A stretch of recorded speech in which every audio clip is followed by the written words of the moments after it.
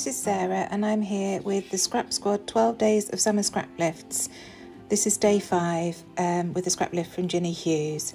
She used an A4 photo and here I am just deciding whether to have it on white cardstock, which is my usual go-to, or put it on a pattern paper. I did consider the pattern paper, but I wasn't quite happy with the butterfly on the right hand side. I wanted to do a photo of the twins' 15th birthday, which was in June, so I needed a little photo of them, and then the A4 photo is of the fire pit we had in the evening. I've had a new iPhone and I can't believe how well the photos come out on that. So here I am just mounting the small photo of them that I took in the morning on some white scrap card, just to make it pop a little bit. And then once I've done this and trimmed it all down, I'll go on and choose another layering paper.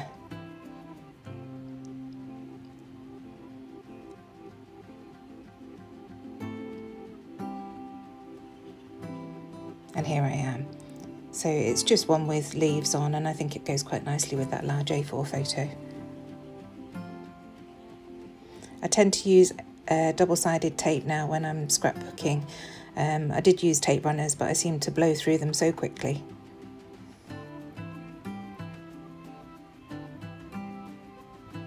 So we had quite a chilled birthday for them this year. All they wanted was a takeaway with us. My family live locally, mum, dad, my sister and her husband and 3 children. So they come over for drinks and cake, but they didn't stay too long so that we could have our takeaway, which is what the twins have requested. And because the weather was so lovely, they said, should we have a fire pit? So we obliged and it was lovely.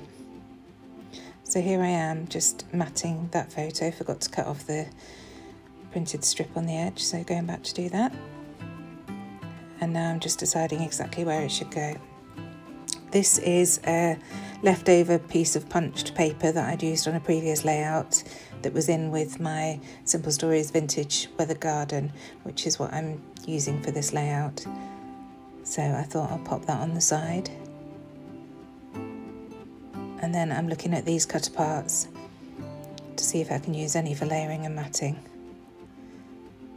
I didn't like that one because it was too close to the background paper. And then I just started chopping up some of the other ones that were there and auditioning them.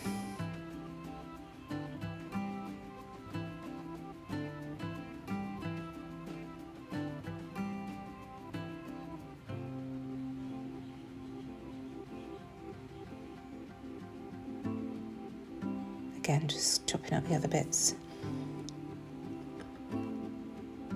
I absolutely love that black check.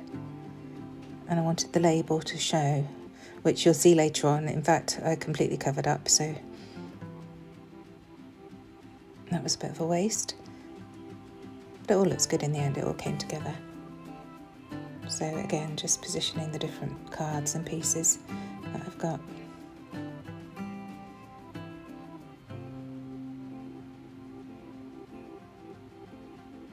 When I first set out, I wanted this to be a clean and simple layout, but as always, I just kept adding and adding. So I've decided that I'm happy with the small map that I'd started, and I definitely want the A4 photo to the left of the page, so I decided to stick that down. Again, using my double-sided tape.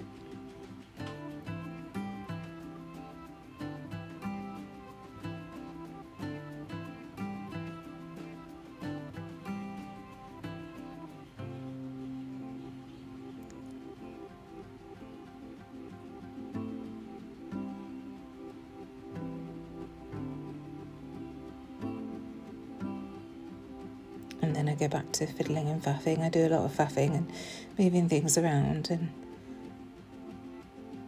deciding exactly where things should go.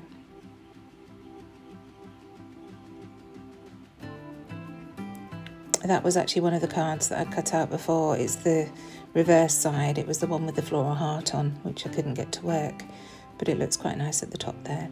And now I'm going to go through the ephemera bits. I've got the 2 packs that I've mixed up because I've used this collection quite a few times before. So again, just trying little bits and pieces around. I don't want to add too much because I want the A4 photo to be the main focus, with the photo of the 2 of them in the morning. I do love these leaves. I think that's what draws me to this range so much. Green is my favourite colour, and the yellows and then all the leaves and vines, just beautiful. And it keeps going. You can see how much I've got left there, and I've done so many layouts with it already.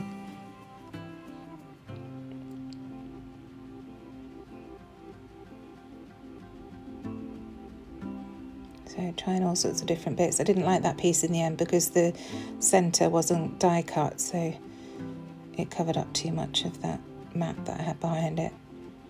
I'll see that soon and move it.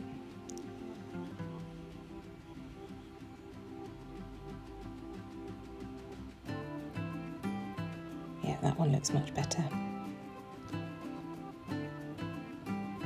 So now I decide it's about time that I stick these down. And my problem is, I always forget how I've got them. I'm recording on my phone, otherwise I'd normally take a photo so that I can refer to it. So I need to figure out what to do with that. I think it pretty much all goes back together as it was. And this is a good way of doing it, sticking all the bits to your photo rather than down onto the A4.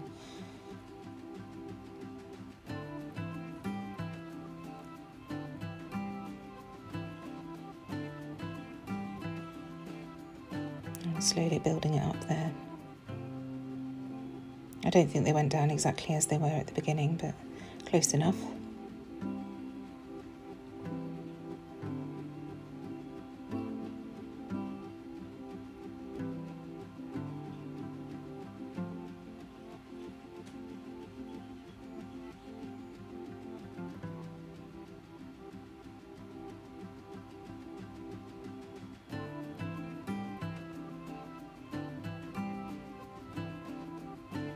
And here we go, this is me sticking it down now onto the actual layout.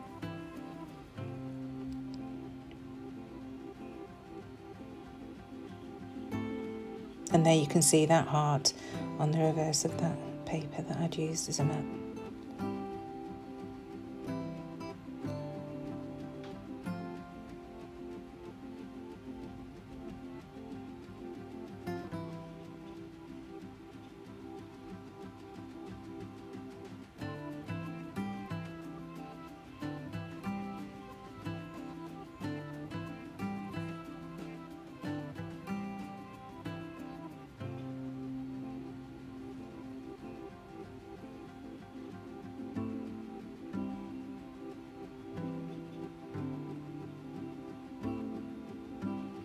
Just making sure that it's all secure.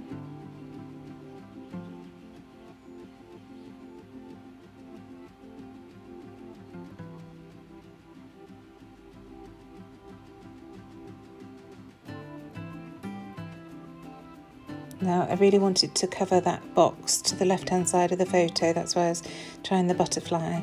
I was so annoyed that we'd left it there when I took the photo.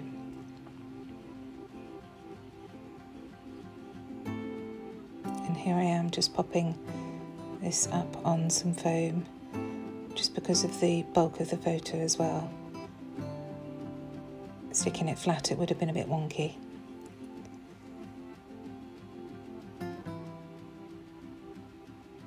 And this is where I realised that the black buffalo check piece is higher than I'd originally wanted it to be, so that title piece is a little bit higher than I wanted it to be, so later on you'll see I add another piece to the bottom just to even it out.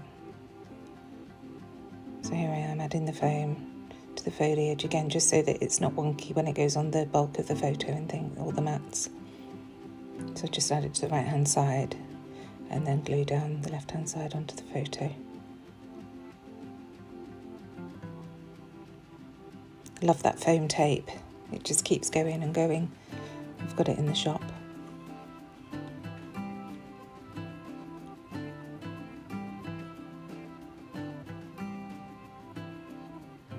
So here I am again messing with bits, trying to cover that box up.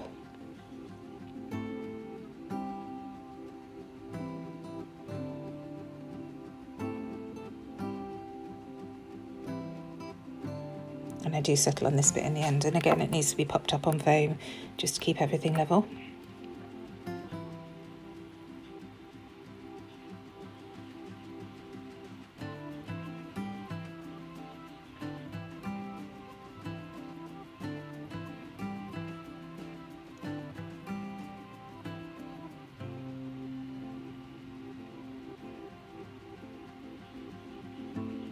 And there, it's covered. I feel much better about that now. And here I am flipping through the sticker book and just trying to work out if I can get the word 15 out of those letters, but I didn't have the right letters left.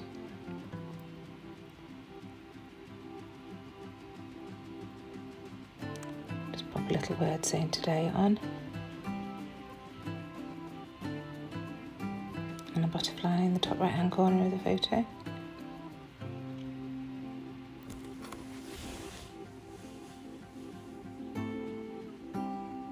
You can see as I go through this book, there's so much in these Simple Stories sticker books. They're absolutely amazing value and really thin paper, so they just look like a dream when they put them on your layout. Now I'm using some really old alphabets that I've got from American Crafts from when I was scrapbooking a lot more back in 2009, I think it was, but I adored these, and I've got a couple of packs which I have to go through to get all the letters that I need.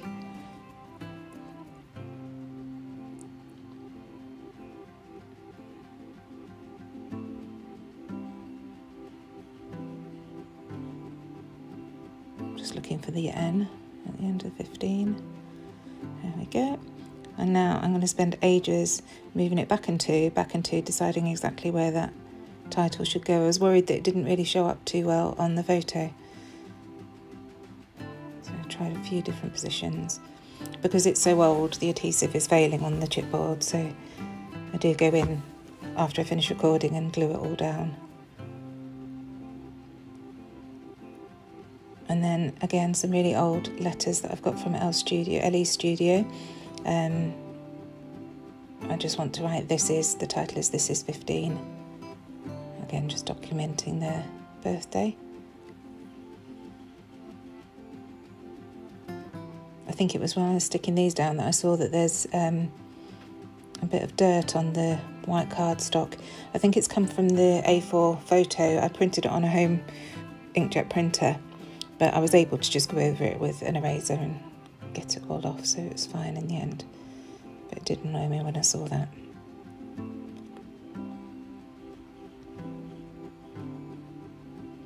So as I say, here I am, moving and moving and moving the title.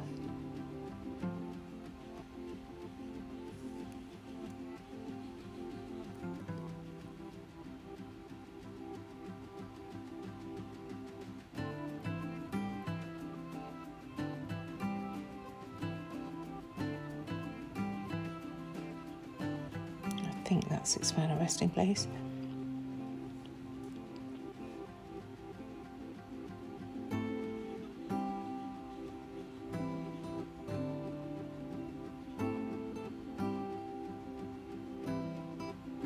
And one more look through the ephemera, see if there's anything else I want to add.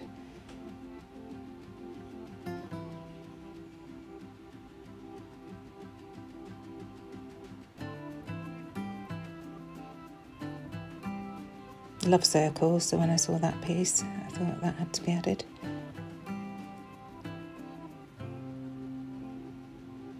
And then I start looking at these word pieces, trying to decide where to put them, and then I remember at the bottom right hand side there was a gap that I wasn't happy with, so it ends up going down there.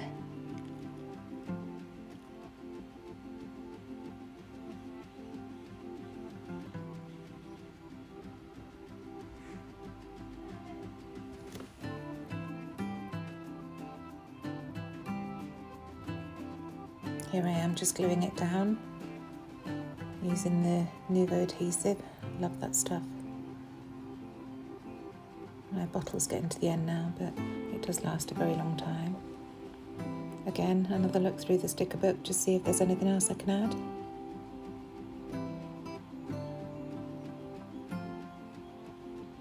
Deciding whether I should change the title to those green stickers, but I didn't have the right letters again, so just left it as it was. I really like this circle label, and had I not glued that down it may well have gone underneath that circle which says "You are amazing," but it was already stuck down, so I just abandoned that idea. And then I saw these small circles and thought, oh, maybe I should put one inside the ring. And you'll see when I position it, I don't really like putting things centrally inside, so it's slightly offset, just like that.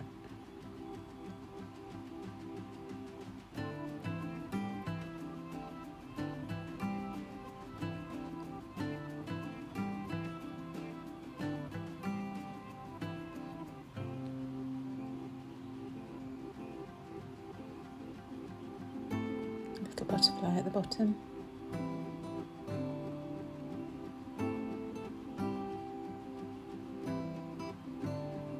And here I'm just going in with my journaling. Always journal on my layouts because I want to remember everything. And for anybody else looking through my album, if they ever did, just that they've got a bit of background about the photo and what's going on.